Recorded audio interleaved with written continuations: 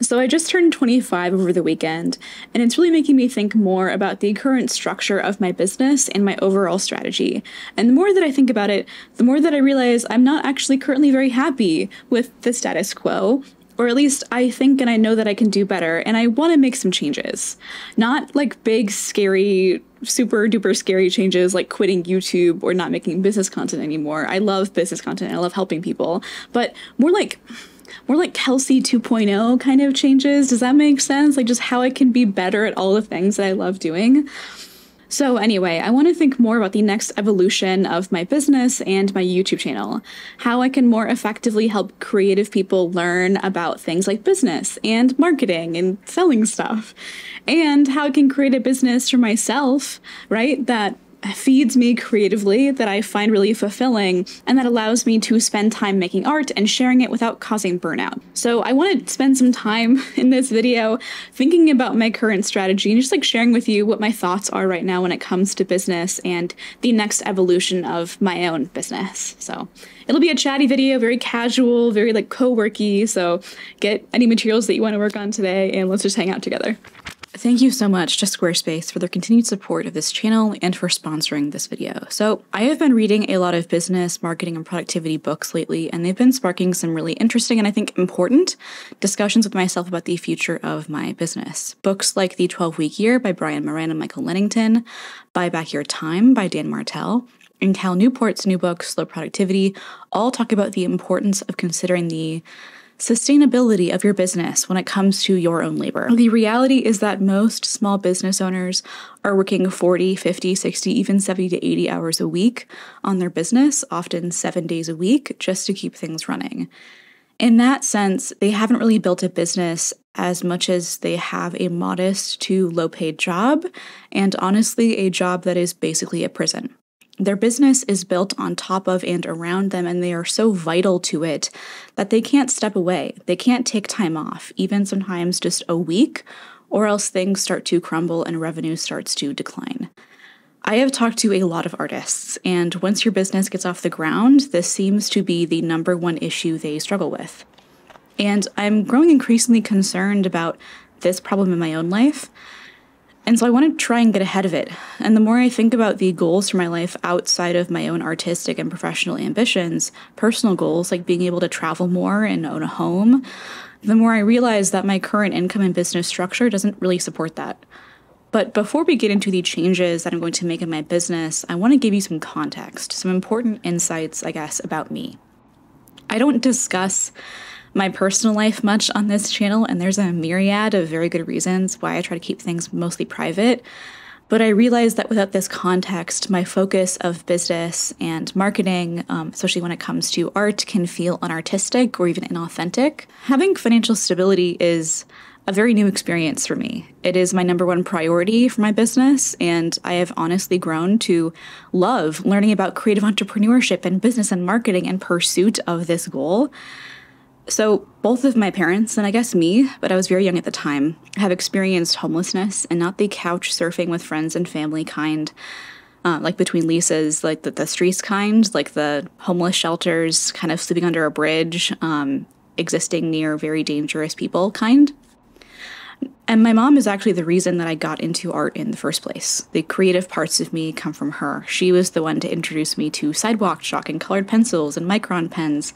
And our relationship is really complicated. She is the only one of my biological parents that I still speak to. Both of my parents have some pretty serious illnesses, mental illnesses, and my mom struggled with addiction her entire life. She's a good person, and I care about her, but she was not at all equipped to be a parent. If you know, you know. And I think seeing her struggle for so long to gain traction in the art world and hold down a job and stay sober was one of the big reasons why I avoided pursuing art as a career for so long. There was simply no example of someone in my life doing this successfully, of breaking into the art world or even just having any kind of successful business more generally. And so as soon as I realized that I wanted to give this a serious go, I knew that there was so much that I needed to start learning about business and marketing. I am 25 years old. I just turned 25 a week ago, and I needed to do a huge deep dive into this, and I'm still doing a deep dive into this. I honestly just needed to convince myself at the time that it was even doable. And so somewhere between 2021 and 2022, I started to play around with sharing the things that I was learning on my channel here on YouTube, and people liked it. They found it helpful. And it was and is really cool to have this experience of researching business and marketing, getting better at the skills that are important for my own business, and then teaching them in totally free content to people 3, 4, 5 steps behind me and see them achieve the goals, like going full time, even faster than I did. Sketches of Shay is a great example of someone that bought one of my digital products and watched my videos and then was able to go full-time in a year. And I'm not taking credit for her success by any stretch of the imagination. I don't want people to think that, but it's so cool to see her talk about the stuff that I make and how it's helped her. It's an enormously personally fulfilling experience.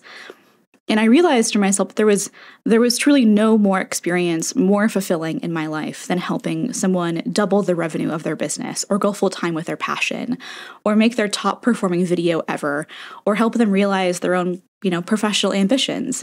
It feels so genuinely incredible to help someone with that, to understand this tangible impact that you've made on their lives. And over time, the goals of my business and this channel and everything that I do online have expanded. I started out wanting to share my journey to try and go full-time as an artist here on YouTube, and now I am full-time. I get to spend hours every week making art, both in terms of my oil paintings and these videos that I share with you. And now I have a second goal, helping artists and creative people learn about business and marketing and all of the skills that go into creative entrepreneurship. But linking all of this back to the books that I mentioned earlier, there's a lot that artists can learn from successful businesses and entrepreneurs in other industries. Regardless of niche and the specific products that you're selling, many business owners struggle with the same problems. This is not unique to artists in any way. Every business struggles with building an audience, right? Finding your customers, figuring out how to stand out in a saturated market, how to sell your products, and how to create such memorable and amazing customer experiences that people come back for more. And most importantly, how to manage your time and juggle your priorities in such a way that you can get all of that done without going insane and without working 70, 80 hours a week. Because I don't know about you, but I'm not interested in building a business that requires me to overwork myself in order to stay afloat. I actually have a chronic degenerative autoimmune condition called Hashimoto's, and the chronic fatigue that comes with that for me forces me to prioritize my efforts on the things that matter. If Instagram isn't getting results for me, I don't post on Instagram. I think I've only posted like 6 times in the past year, and that's because I just don't have time for it right now. I don't have energy for it. The things that move the needle financially and keep me creatively and personally fulfilled are the things that I focus on more than anything else. And that's a big part of what the books I've been reading, like Slow Productivity, The 12-Week Year, and Buy Back Your Time, talk about. How to give more attention to the things that matter and do more in less time while taking very healthy breaks. And not only that, but figuring out how to delegate and what to delegate in your business so that you can pay more attention to the critical tasks that you love doing. I am still a solo operation, so I do literally everything. It is just me. But I think this is really important to keep in mind as people grow and scale. But I really want to do deep dives on these books, maybe even make a whole series kind of translating this kind of traditional business advice for people like us. But yeah, I think there's so much that we can learn here and apply to our own lives, and stuff like this just lights me up inside. I love problem solving, be it in business or in art. Complex puzzles like this are really fun for me. That's a part of why I just love oil painting, because oil painting is such a challenge. You are like, my brain is active the entire time. It's so like stimulating. But anyway, all of those books have me figuring out how I can scale sustainably in my own business, because as great as 100K in annual revenue is, it actually looks a lot more like 70K after taxes, and then a 40K salary for myself in terms of like eventual profit, which doesn't actually get me very far in a high cost of living area like the San Francisco Bay Area. I know that this sounds like very first world problems, and I don't want to seem like I'm complaining. I am very grateful. But If I want to help support my mom and my half siblings, I want to put money aside for a house and save for retirement, I need to strive for more. And I don't think there's anything wrong with wanting success, to be honest. Yeah. But let's talk about scaling, right? The ways that I'm planning to shift and grow my business going forward, and the various things that I already do to help me spend more time on the things that matter and less on all the boring admin stuff. Number one is art licensing. Art licensing is basically where you sell a brand the rights to use your artwork on things like marketing, material, or products. I would love to see my artwork on wine labels and perfume bottles and candles. I've talked about this before, but this is a kind of a broader goal that I'm working toward. It will take me years to build the really solid portfolio and the knowledge and connections that I need to turn this into a profitable part of my business. So often people want to see like immediate results online. That's just kind of not how things work. Like, this is going to take a long time. This is very much a long-term project that I am steadily chipping away at. Every time you see me work on a painting, I'm getting better and I am building a new piece in my portfolio that I could eventually license to a company to put on perfume bottles, candles, whatever. But art licensing seems, from my research so far, as a very scalable option for me. And for a lot of artists, actually.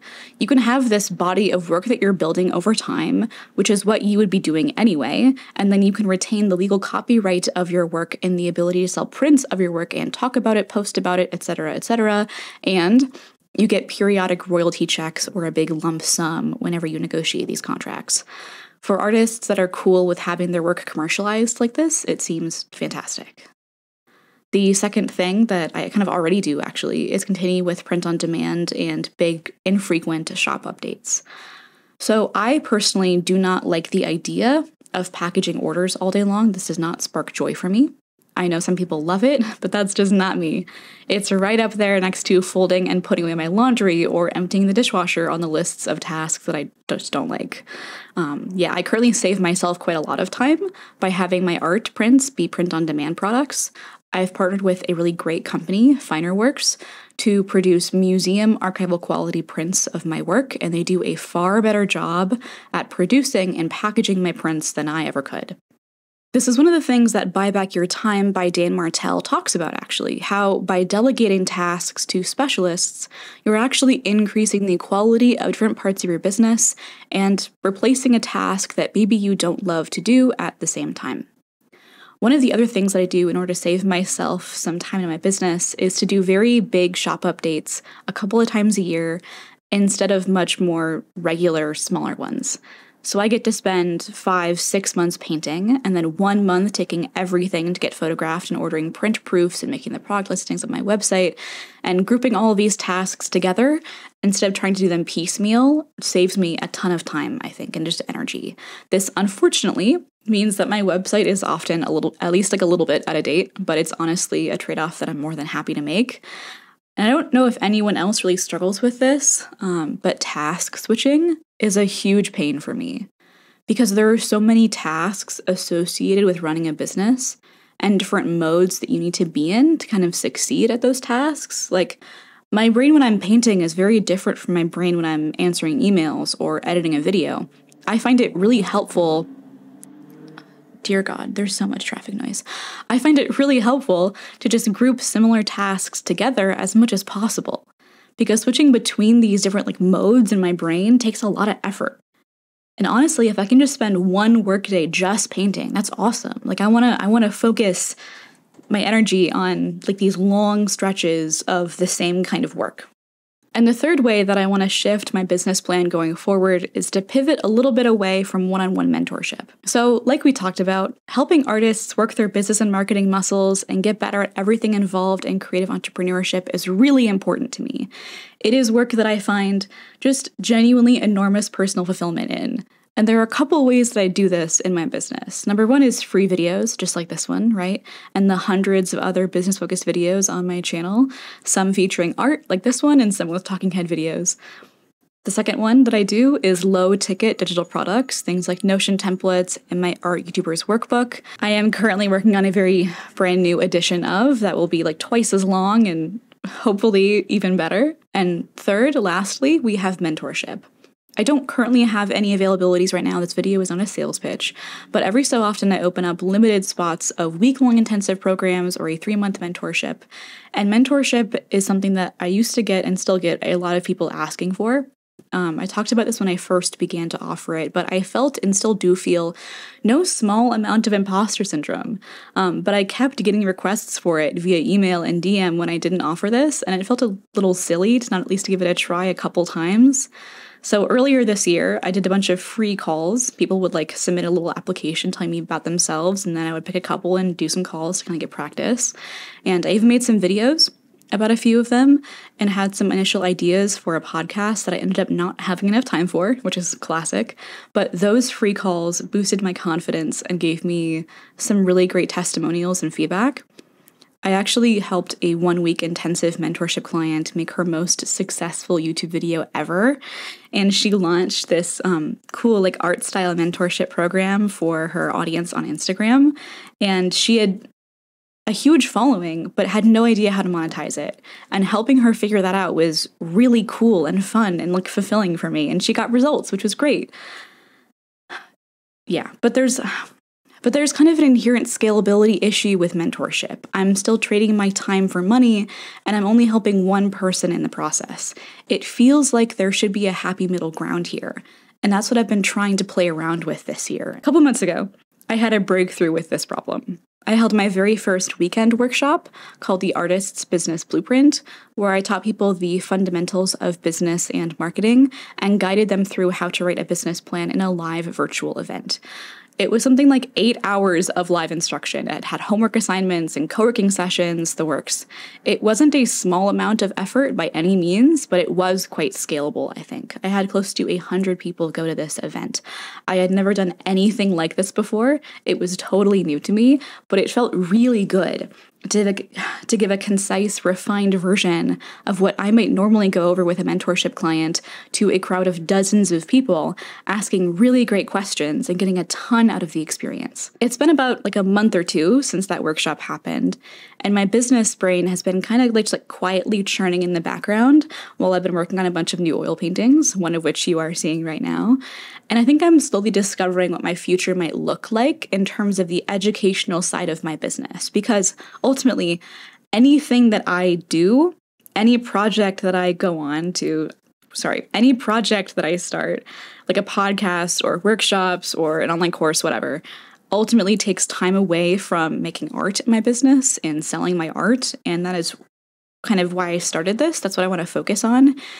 So even though my business videos perform better by every stretch of the imagination, they perform better, and people just love the educational content that I create. They seem to get a lot out of it. I help people when I do it. I do want to make sure that I'm staying true to the heart of my business and the reason why I started this in the first place. I think I am kind of slowly figuring this stuff out. I'm still hammering out the details, and nothing is set in stone. So don't hold me to this, but here's what I'm thinking. I want to hold 4 workshops next year, so 1 every 3 months, all based around business and marketing. Something pretty narrow in topic, revolving around one particular action item or measurable goal, things that I have tangible, real-life experience in doing, either myself or helping clients with, something like writing a business plan or creating a sales page or designing and launching a digital product, etc. And the big weakness here is the student implementation side of it. I can show up and I can teach people all day long. I can, put thousands of hours of effort into a product or a curriculum, but if they're not putting things into practice and taking action, I feel like I might as well not be there. I don't want people's money if I'm not actually helping them. So I want to have a really world-class refund policy for these workshops. I want to make sure that people get their money's worth. But I'm also trying to brainstorm ways that I can incentivize action in the curriculum itself. I would love, my big goal for this is I would love for someone to take all 4 of these events, put them into practice, and then go full-time by the end of the year. That would be incredible. But the question is how I can create an environment that fosters that kind of transformation. If these workshops are 3 to 7 days long and I'm doing 4 of them a year, that's maybe 2 months of effort working on the curriculum and the marketing and a max of, 1 month actually teaching. And I think this project would enable me to help people at scale and do what I love and find really fulfilling, which is teaching, while also creating a more sustainable business for myself in terms of effort and more financial stability. Like, this is something that I could do in addition to YouTube and oil painting and trying to sell my work that would give me more freedom to keep making art without directly trading my time for money in quite the same way as coaching or a traditional 9-to-5. It enables me to continue helping people and experiencing that personal fulfillment that I get from doing so, while staying true to and honoring the original purpose of my business, making and selling art. Speaking of YouTube and the content that I make in this platform, I've been doing a couple things differently over the past couple of months, and I only intend to make more changes going forward, so I want to talk about that just a little bit. So basically, for all of 2023, I felt pretty unsatisfied with the direction of my channel. Art-focused videos were consistently getting fewer views than business-focused videos. I was getting loads of sponsorship offers and brand deal offers, but they all preferred to sponsor business videos, and so the monetary incentive was really difficult for me to ignore, right? In part because, like I said, financial stability is really new for me, but it left me feeling very creatively unfulfilled. And I don't know, it seemed like it was what the viewers wanted too, so I stopped making art videos quite as much. But I think in a lot of ways, this problem is somewhat inherent to the niche that I've created for myself. Like, I'm not just an art YouTuber, right? And I probably never will be. I love the insider baseball type stuff, the business and the marketing and the entrepreneurship side of things, to ever give it up. But there's a balance to it, right? And it's been a very gradual process with a lot of stumbling around in the dark to try and find that balance for myself. And I feel like I'm very much still figuring things out. There's probably always going to be a certain amount of tension between these things, but in the beginning of this year, I decided to start making some pretty serious changes in the direction of this channel, and the past 7-8 months or so of uploads have been reflecting this change. My I've girl bossed too close to the sun video is maybe the best example of the style that I want to have going forward. I've started focusing more energy on the craft and the editing and the videography, taking things to a new level, making shot lists for my videos and hanging out with creators like Wholesome Simon and Natalie Lynn and American Baron and Frantic Frames at events called Creator Camp. And being exposed to so many amazing, talented people has really inspired me and pushed me to become a better YouTuber, like a better creator and a better artist. Considering my art as more than just the oil paintings that I work on, right? But the videos themselves, trying to figure out how I can make art about art and make art within art. I would love to share business and marketing knowledge in ways that feel dynamic and creative and entertaining, and every so often going above and beyond the standard talking head video. I will always be an oil painter, and I will also always be interested in business, and I need to figure out ways to make this sustainable for me. That's kind of the future. I'm really excited for these changes and for us to grow together as a community. I want my videos to be longer and more storytelling focused and just a little bit better over time. Not all at once or not all right away, but I'll be stretching my baby videographer muscles a little bit more. But all of this, the art videos, the workshops, none of this would be possible if I did not have amazing sponsors like Squarespace to support the work that I'm doing on this channel. So I want to take a minute to thank them for sponsoring this video and a huge chunk of all of my videos this year, and tell you some Squarespace features that you may not have heard of before.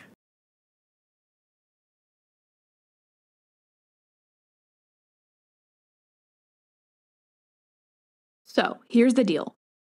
Squarespace can be your online store, your portfolio website, and your email marketing, course hosting, membership scheduling, and invoicing platform. It can do all of that, and it can do it really well. Imagine a world where you're not paying $1 million a month for a ton of subscriptions, but just one price for all of those features, and it was hosted on your own website, branded exactly how you wanted it to be, and was perfect for you. On top of that, Squarespace's Fluid Engine system makes designing a perfect website tailored to your brand extremely easy. So not only Is your website the hub for everything you're doing online, but it's perfectly aligned with your aesthetic as a creative? It hosts your work, it has your email on it. It's incredible. I have been using Squarespace for years. It makes me tens of thousands of dollars a year on my online store. And whenever I need a sales page for an online coaching program or a 3-day live workshop that I want to promote, I use Squarespace. It is so easy to use. I love the flexibility of their drag and drop editor and the ability to further customize your site with code if you need to. And they're adding new features all the time. If you want to give Squarespace a try, you can support the channel by going to squarespace.com/Kelsey Rodriguez and using my code Kelsey Rodriguez for 10% off your first order of a website or domain. If you're interested in signing up for that waitlist that I mentioned, it's in the description, and I'll see you in the next video. Bye, guys.